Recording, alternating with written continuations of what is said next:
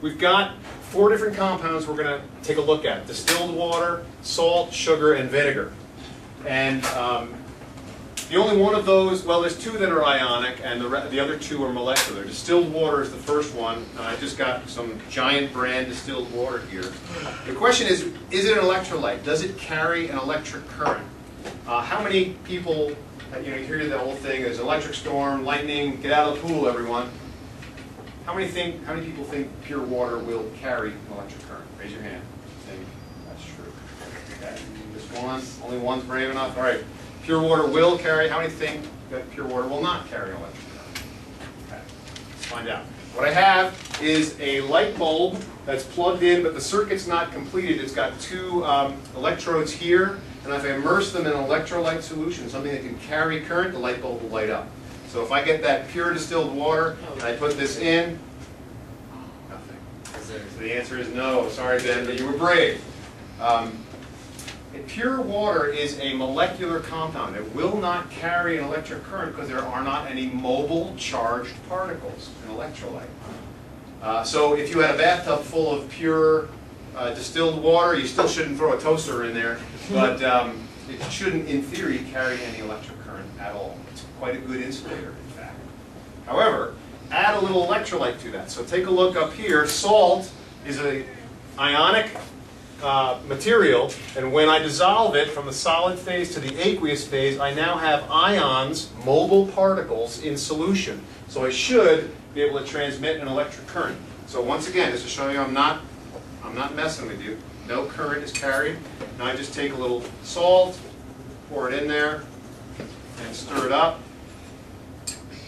And we should get enough ions in solution to carry an electric current. So I take my conductor and put it in, and okay, I've got charged particles that are mobile, so I can carry an electric current in there. Yes, question, go ahead. Pools carry an electric current? Absolutely, because of the chlorine in there. They actually put a bleach-like compound, and the chlorine in solution has chloride ions. So when they tell you get out of the pool, it's for a reason. Same with ocean water. Obviously, salt water, lots of ions in solution. So there's my salt water. What I want to do is take a look at sugar. Sugar is a molecular compound. It is covalent in nature. Look what happens when sugar dissolves. Sucrose. You go from a solid to an aqueous particle. Are there any charges, though, in solution? No. When sugar dissolves, it does something very different from an ionic compound. It dissociates into whole molecules, not charged particles, but whole charge balanced molecules. So this has charge neutrality in solution. So if I take my distilled water and I pour some sugar in there, I should not get any sort of current across. Here we go. We'll get some sugar. Stir it up. And is it sugary? It's good enough. Put this in and no current. Okay.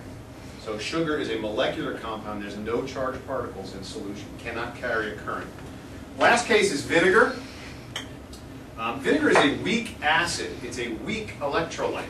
It will only partially dissociate in aqueous solution. The vast majority of acetic acid molecules will not dissociate, but some of them will. And an acid always creates a certain kind of ion in solution. This guy right here, the hydrogen ion, which remember is just a proton, right? Hydrogen has 1 electron. You strip it away, you've got protons in solution. Okay? But a strong acid will totally dissociate, like hydrochloric, strong acid. This is a weak acid. So we may not get very many charged particles in solution. So when I, again, hold my, let me rinse the salt off of there, the sugar off of there. When I hold that in the solution, I may or may not get a light. Even better. Does everybody see what's happening? It's kind of a dim, dull light.